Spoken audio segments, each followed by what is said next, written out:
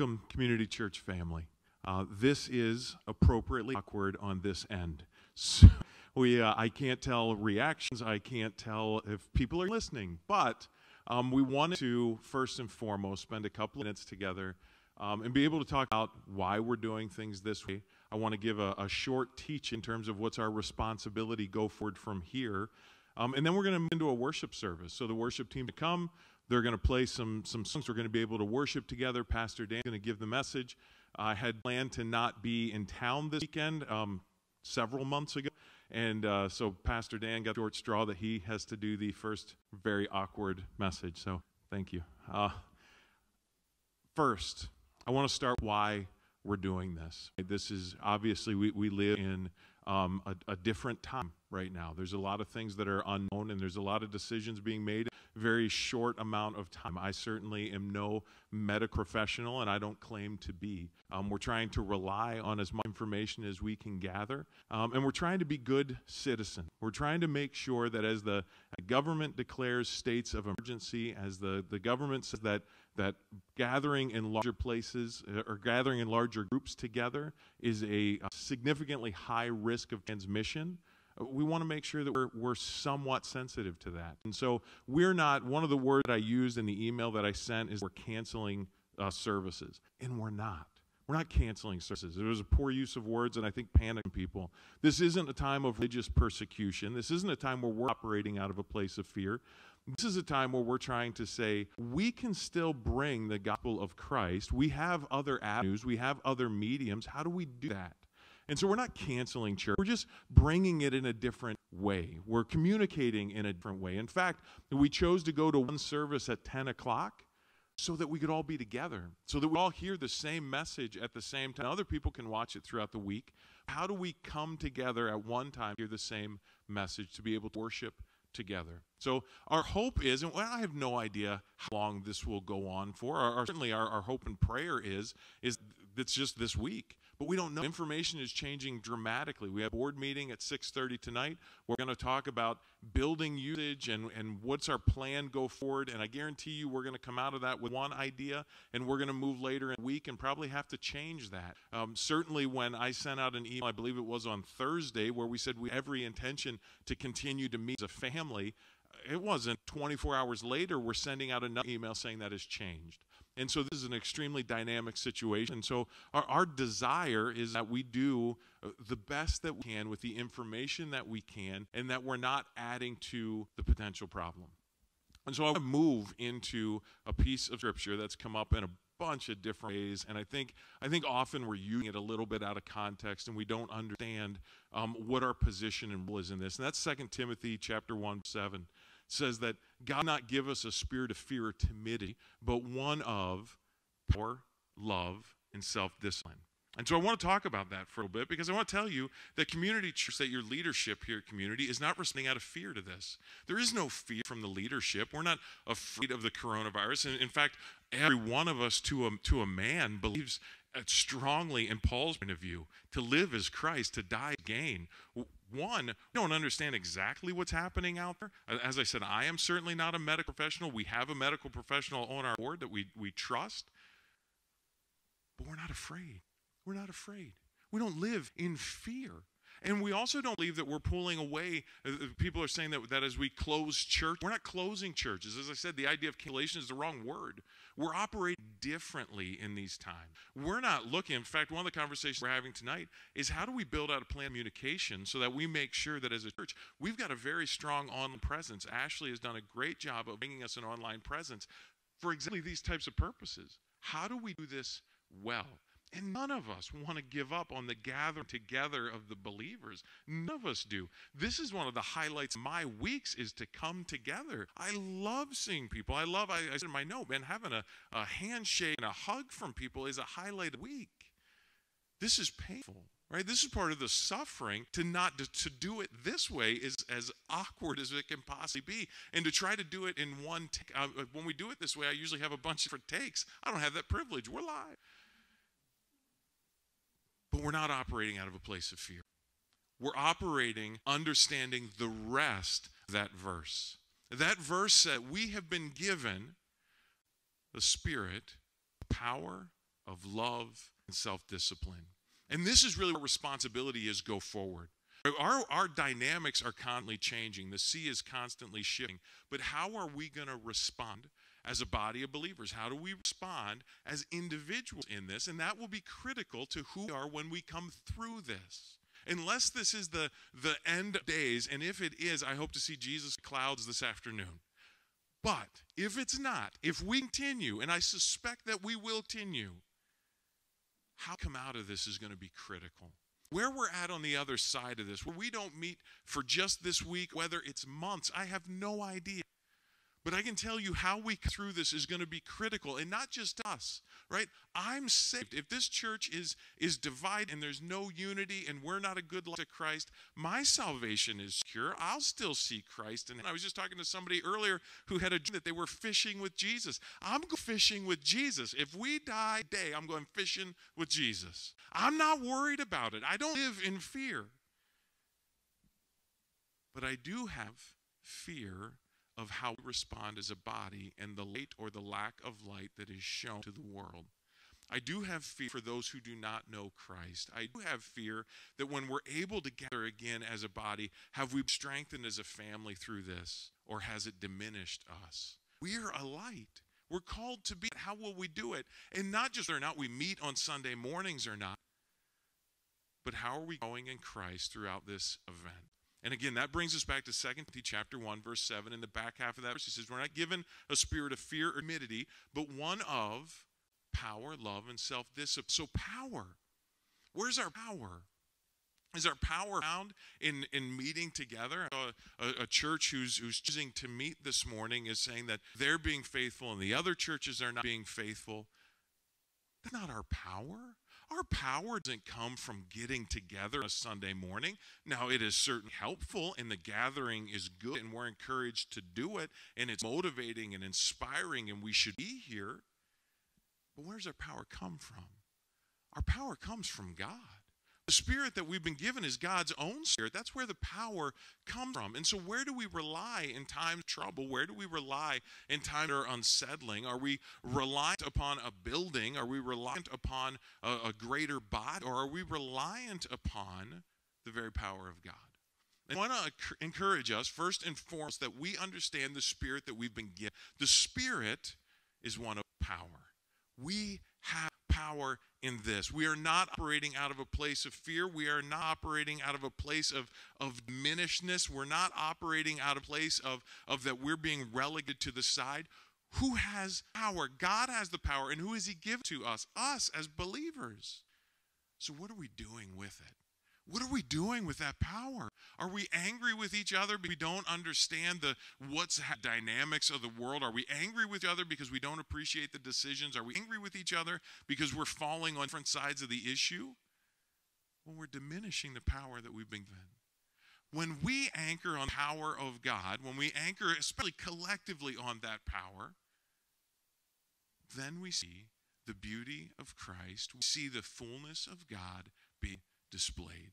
And it's going to take in order for us to be a light to the world in this, and they need light. As I said in my blog that I sent out a day before we moved away from in-person services, we have the hope that this world needs. We have that hope. That very power, that power of hope is in us. That needs our focus, and that needs to be our aim. He also says that we're given the spirit of love. What does it mean to have the spirit of love? I mean, that was one of the conversations that as a board we're trying to figure out. What is the most loving thing to do in a situation? Our mission statement is to love Jesus, love others, and serve. That's our mission statement.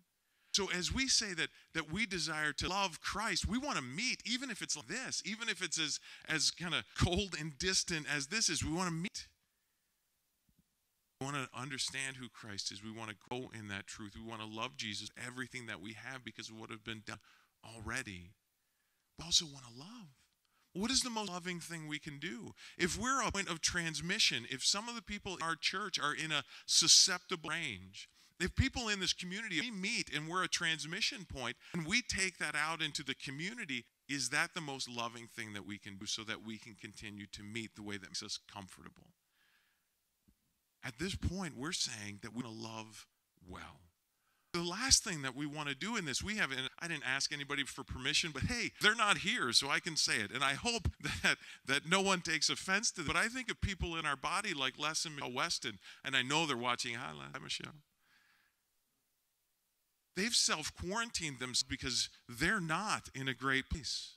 They're not healthy enough to be able to handle this. And we as a church, while they're self-quarantining, I know there's several people who are like, I want to bring them food and I want to do something for them. And that seems loving on the surface, but are we introducing something else to them unintentionally? What is the right way for us to love? And we're trying to navigate all of that. It's different. It's changed. The way we loved yesterday is different than the way that we love today. How do we do it well? We've got other people in our body who will continue to be here if the doors are open, that certainly are in a susceptible place. And the last thing that we want to do as shepherds of this flock is introduce people to something that could be potentially fatal or at the very least debilitating. And I know that we can anchor on this, well, we need to have faith and we need to trust. But as I've shared with several people throughout yesterday, if we have a big snowstorm, we're going to cancel church based on the safety of people. We don't want people to feel compelled to drive in weather that could be dangerous. It's the same thought process. We're trying to be as loving as we can be. We're going to get some of it wrong, and I appreciate that as a family we've got to talk about those things so that we can get it the most right as we can. But understand that's our point of view. It's not driven out of fear. It's driven out of love. And how do we be as loving as possible? Not just to our body, but if we be a transmission point here together, it doesn't stop here. It moves outside of here. Do we become a transmission or a point of spreading for people not even connected to the body? And is that showing love? Or is it more loving to do everything we can within our civic responsibility, be obedient as we can be to governmental suggestion, trying to make sure that we're doing our part? That is where we've aligned to at this point. We believe that is the most loving approach. We're not saying that it's right, and we're not even saying we like it. But we're saying that it's not driven out of fear, it's driven out of love. The last point is that we're given a spirit of self-discipline. That's on each and every one of us. We've been given a spirit of self-discipline. Where do we go in trying times? Do we point our frustration and anger, because we all have it right now. We all have frustration and anger and uncertainty. Do we point that anger and frustration internally at each other, at the rest of the family, at other brothers, sisters in Christ? Do we turn that inward, and do we become divisive and splitting among the body? Or do we exercise self-discipline? Do we exercise a love? Do we exercise a knowledge of the power of God? That's what I'm going to encourage us into the family, is that these are different times. None of us have gone through anything like this. There is no roadmap. There's no plan. It's not like we were given a handbook for churches and says, do this. Every church is a different size. Every church has a different composition of people. Every church is in a different part of the world. We're all trying to navigate this. And we're trying to do it as best we can through the power of the Holy Spirit, through the very power of God, through His love, and through our own self-discipline. What is easy for us as a body? To meet. That's the easiest thing to do, is meet. If you understood the amount of effort that went into just making this possible, the amount of emails and texts and conversations and meetings just to execute this is not the easy option. And as I said earlier, it's not even our desired option. Our desired option is to meet. I also want to clarify one point, is that as we're saying that we're meeting, you're meeting with your family, you're watching this live stream. I don't know if this is the last Sunday of this. Certainly that's our hope and prayer. But if it's not, I would encourage you to meet in groups. I would encourage you to take your small group. If you're in a small group, meet a small group on Sunday mornings at whatever time that we decide to do this. If it's 10 o'clock, meet at 10 o'clock at somebody's house, a small group, so you can worship together. The acknowledgement isn't that we can be around people. The issue is we shouldn't be gathered in large groups of people in confined spaces for long periods of time. And that's exactly what happened in a worship center. But we're not saying don't worship together, and we're not saying isolate yourself from the body. We're not saying separate at all. In fact, we're going to meet after this service, Ashley, Maureen, and I, to try to figure out how do we make sure we stay connected as a body, because we need to be more connected today than we even were last week. How do we do that? What does it look like in this new world that we're navigating? We don't want to isolate, and we're not trying to separate, and we're not trying to push people away. If anything, my hope and prayer is, as we go through this, that coming out of this, that we are more united than when we went in it. And not united just as family, but united on Christ, united on the foundation.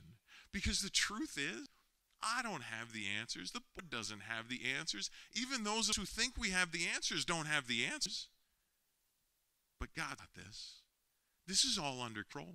This may seem, you read the news, you look at the media, you read the reports, it seems out of control. It is not out of control. In fact, if history holds true, and expect that it will, coming out of this, there will be something beautiful that happens. Coming out of this, God will rise up. You look at the Old Testament, God used every plague, God used every sickness, God used every social disruption to show his great name.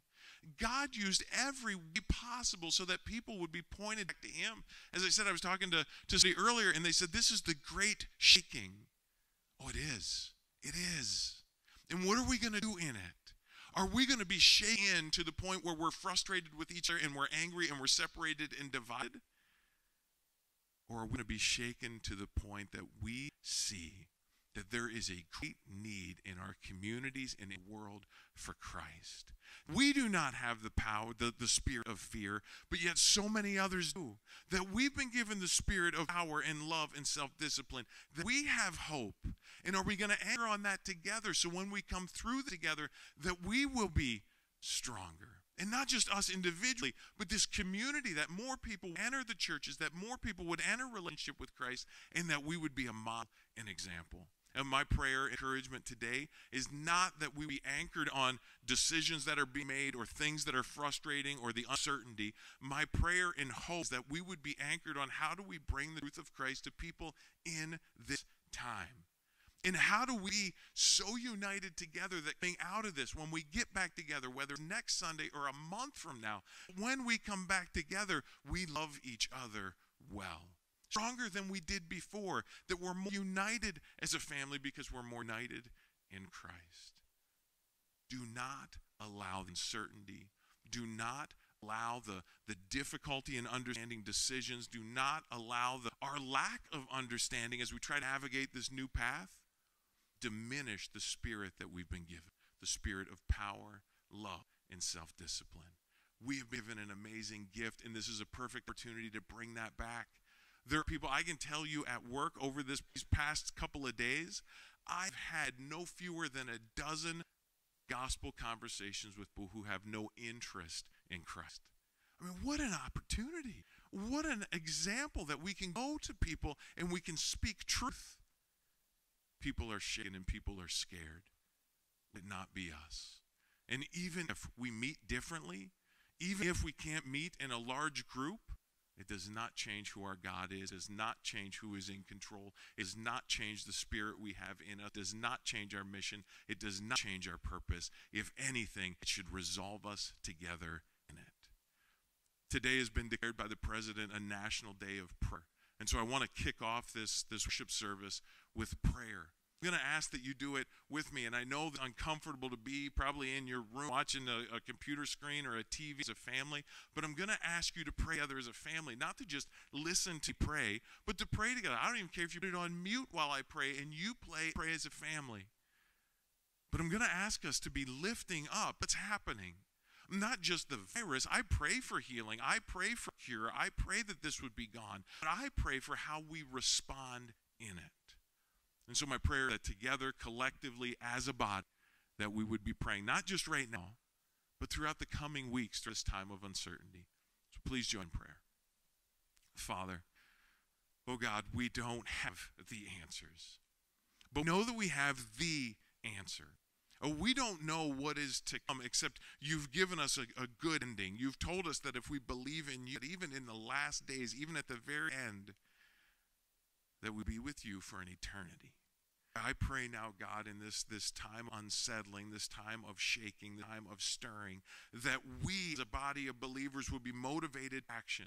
is that we would be brought into a place of healing. We would be brought into a place of unity, that we would be brought into a place of understanding what it means to be in the very power of God.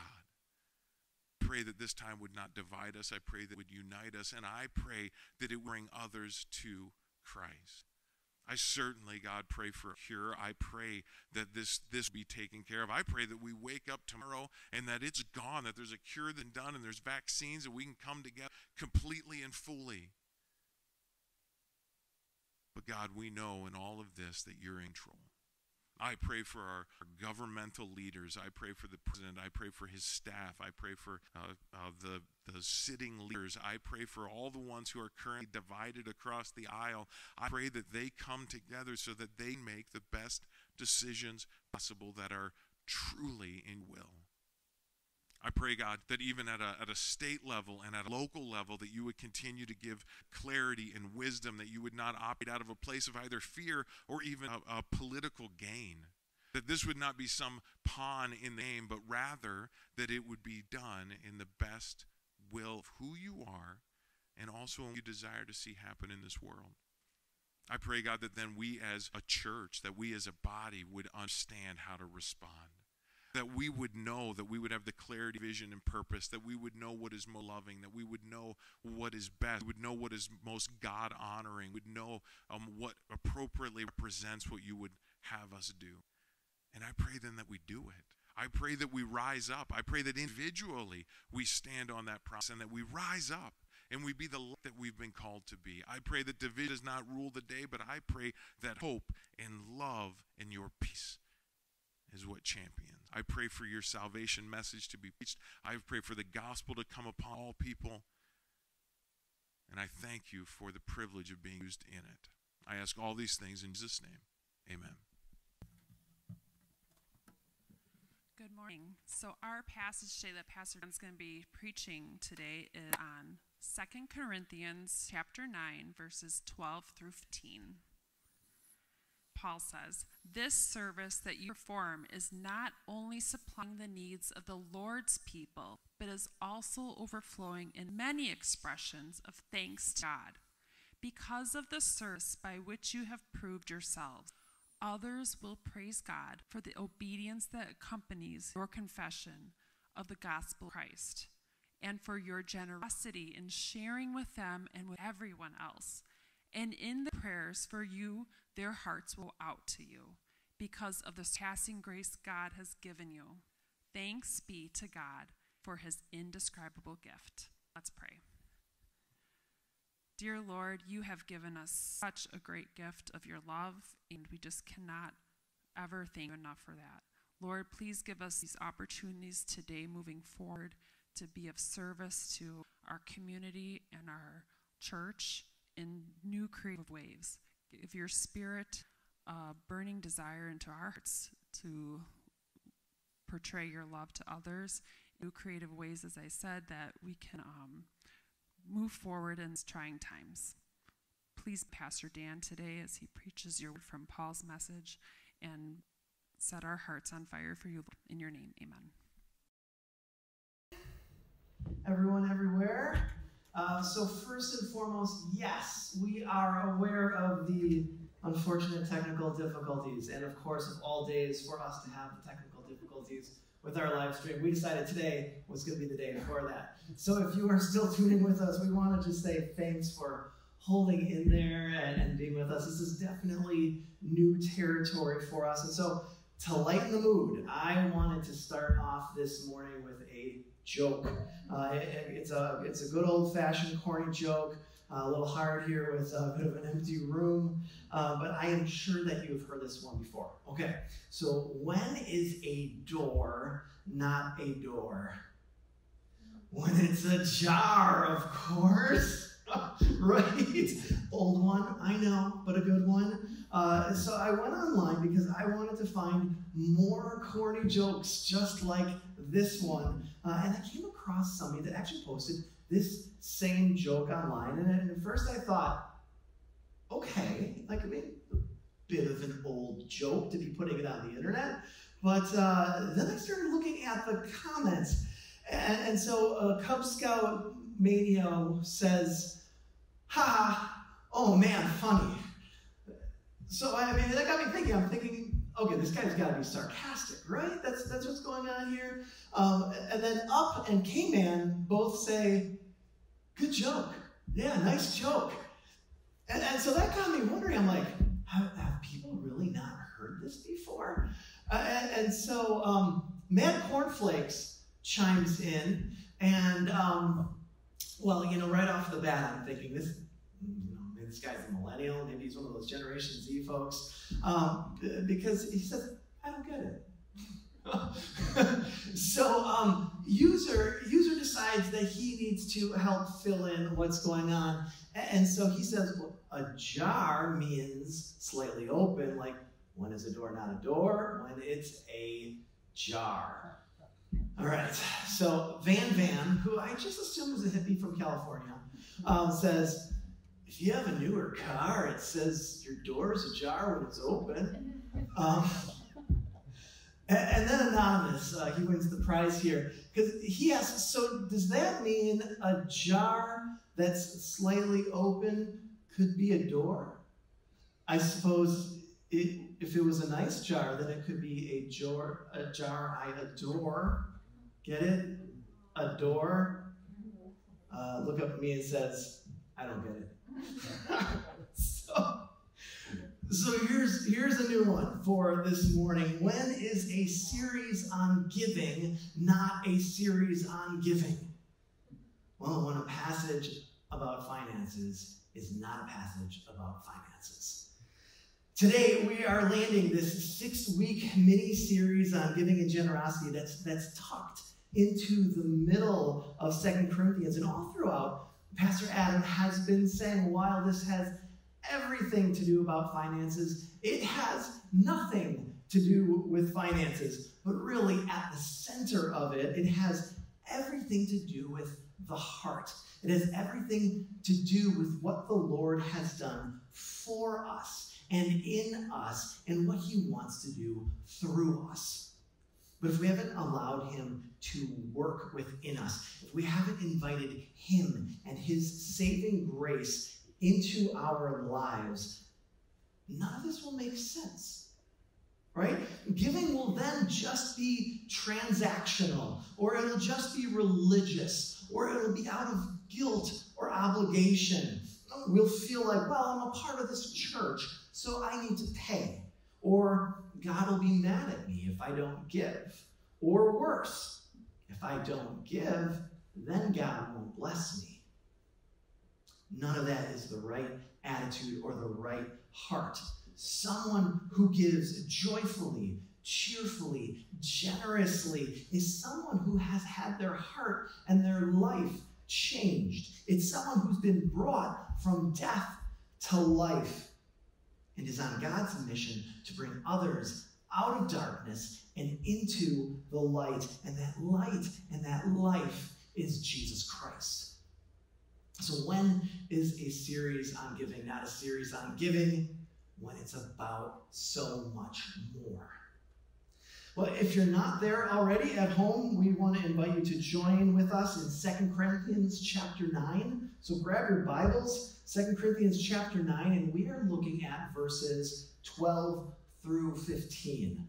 And this is just a short section, just 4 verses that do an excellent job of concluding and clarifying this section on giving. So verse 12 starts off by talking about this service that the Corinthians will be performing. And Paul is talking about the financial gift that they will be collecting and then distributing to the poor in the church in Jerusalem.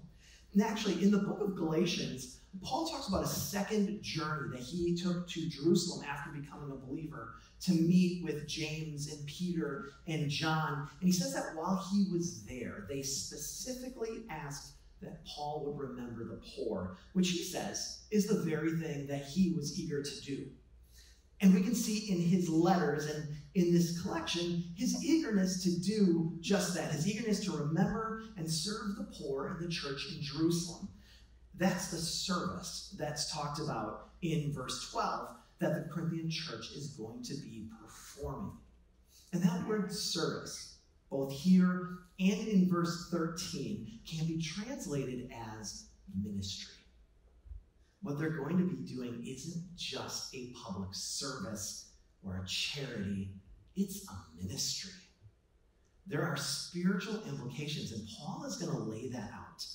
And he says this service, this ministry that you perform is not only going to be supplying the needs of the saints, but it will also overflow into numerous expressions of thanksgiving to God. And I want to start by laying out a bit of an equation that I want to work out as we go through the text. And so the service that they perform is gathering this generous collection. And so we'll say generosity, right? And their generosity will lead to supplying the needs of the saints. And so we'll say supply. But there's also something else that their generosity leads to. Paul says, not only are you supplying the needs of the saints, but, and so much deeper, what you are doing is overflowing into many expressions of thanksgiving and praise to God. Generosity leads to supply, but more specifically, leads to praise. God will be praised through what they're doing.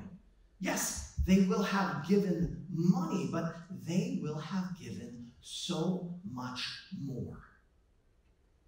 Paul emphasizes that in verse 13, this notion of so much more and not only. He says, because of the service, the ministry that you're doing, others will praise and glorify God because of your obedience to the gospel of Jesus that you confess and is demonstrated in the generous gift.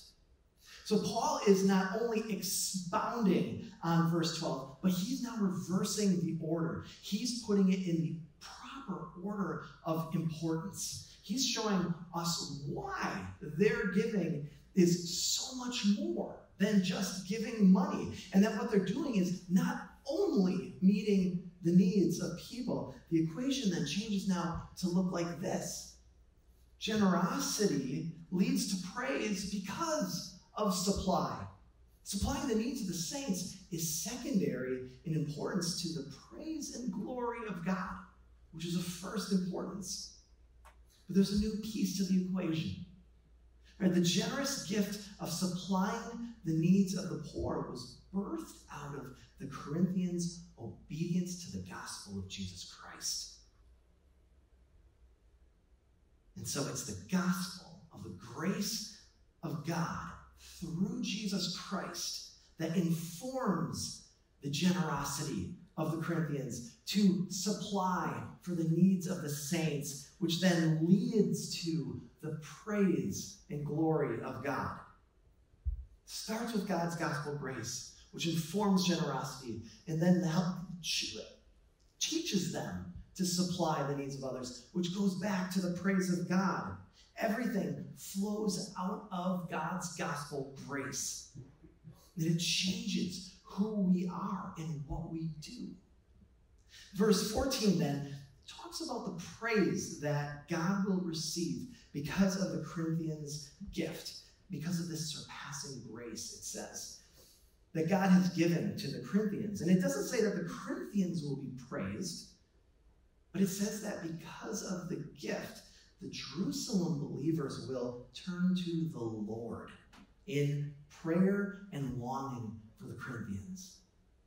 There's so many times when people give, they look for recognition, to have their names printed or put on a wall or chiseled into stone.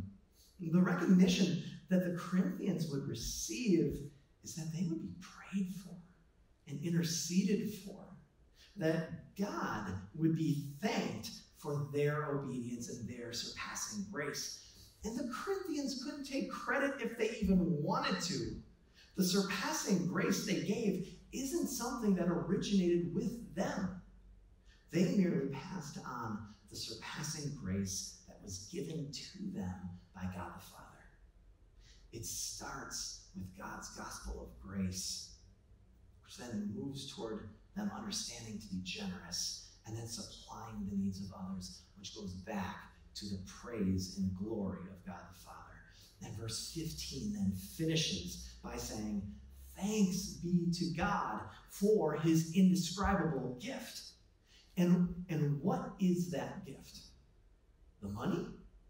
The generous collection? No. No, it says God's indescribable gift. And what is God's indescribable gift? Well, Romans 6:23 says the gift of God is eternal life through Jesus Christ our Lord. The gift is Jesus Christ and his gospel of saving grace. So this verse is saying, thanks be to God for his indescribable grace in Jesus Christ. And uniquely, that Greek word translated as thanks is charis, which is almost always translated as grace. So from grace to grace. Grace be to God for his indescribable grace to us. From God to God. It starts with him and it ends with him. Not only does the equation look like this, starting with God's gospel grace, moving to generosity, to the action of supply, to praising back to God, but it also looks like this. Everything begins with God and his grace in our lives, and it ends with our praise for who he is and what he has done. His grace gave us the ability to praise him, and it's his grace that we praise him for. This mini section on giving within 2 Corinthians started in chapter 8, talking about God's grace. It ends in chapter 9, talking about God's grace.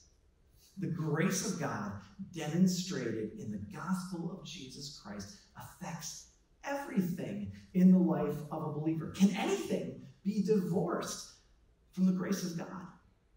No. The answer is no. When is a series on giving not a series on giving?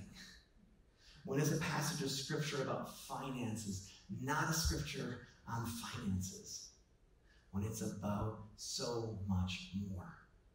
When it's about the grace of God demonstrated in Jesus Christ and how his example and his identity and his salvation changes us to reprioritize our lives, to reprioritize our actions, reprioritize even our spending and our giving.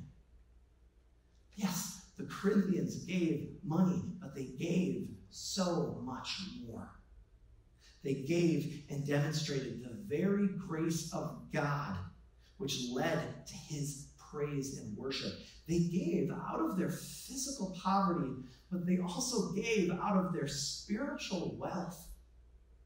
They gave out of the obedience that accompanied their confession of the gospel. When we confess the gospel with our mouths, the book of James says that our actions and our hands will prove it, right? Their hearts had been changed by God's gospel of grace.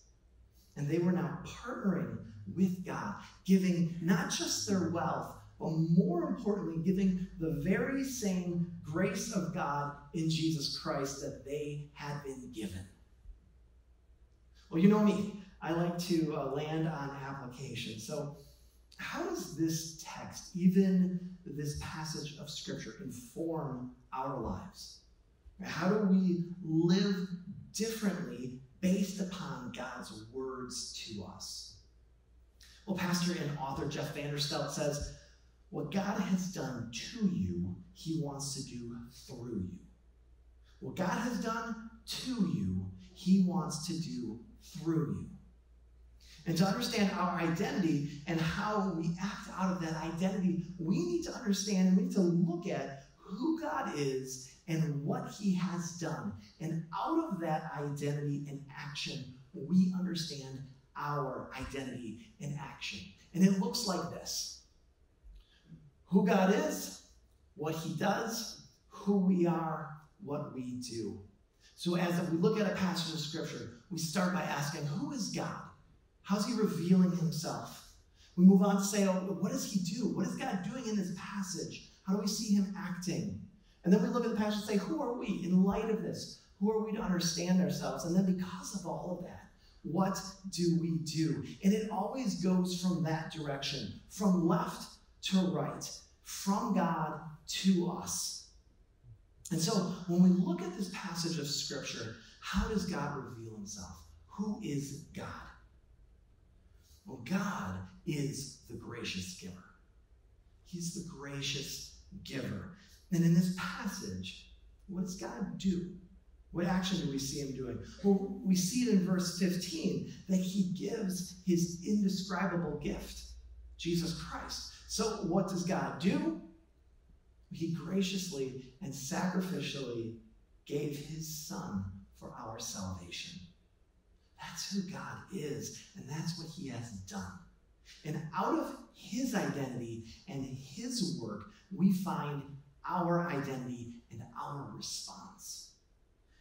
What he has done for us and in us, he wants to do through us. So in light of this passage, for the Corinthian believers and for us, who are we?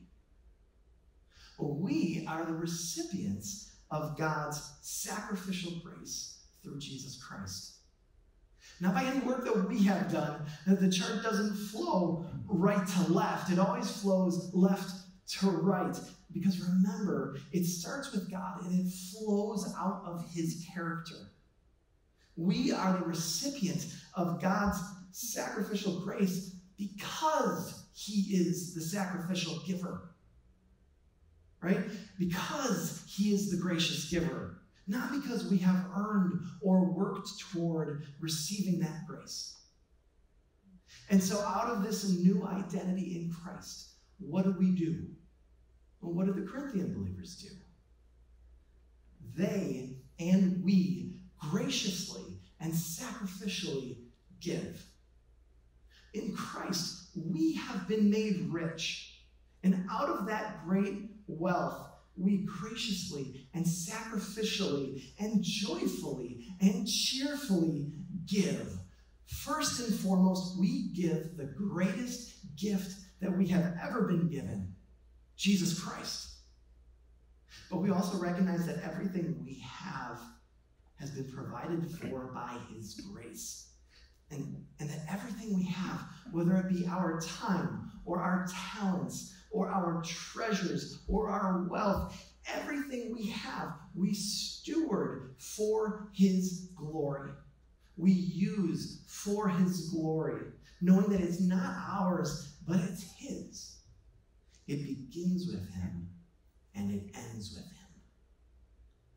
And like this mini section on giving in 2 Corinthians, it starts with his grace, and it ends with his grace, from grace to grace.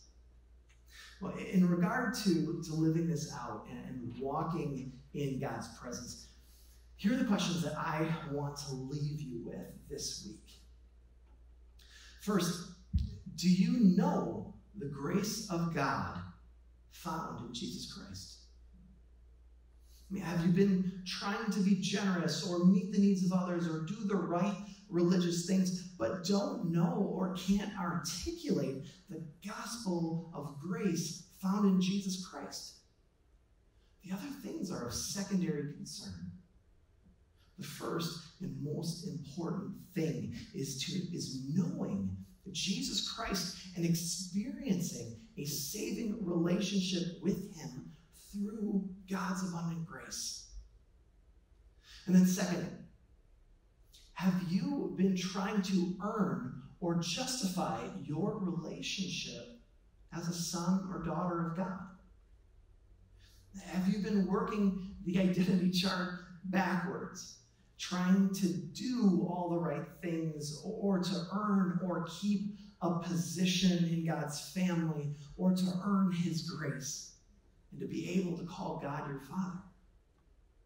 Remember, he is the gracious and sacrificial giver. That's who he is. And what he has done is that he graciously and sacrificially gave his son for us so that we could be called sons and daughters of God. And in following, become gracious and sacrificial givers. We can't earn that identity. Our identity and our work flow out of his identity and his work.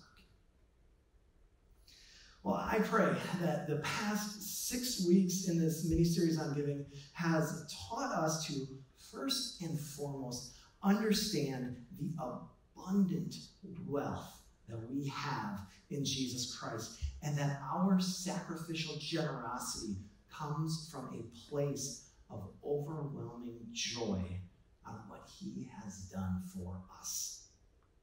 Well, as the band comes back up, I want to invite you to pray with me at home. So let's pray together. Father, I thank you.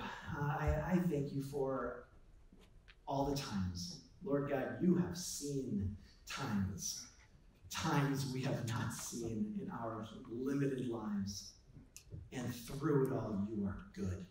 And through it all, you are in control. And through it all, we can trust in you from grace to grace. And so, Father, we thank you so much for the great grace that you have given us in the person and work of Jesus Christ. Father, we stand upon that rock of our salvation, and we praise you for never changing, for being who you are, and out of your great identity, showing us who we are in Christ. Father God, I pray that we would continue to lift high the name of Jesus in our homes, as we gather in smaller groups, and whether and however soon we get together again in larger groups. Father, it is about you, and it is about your glory. May we never put anything else before that.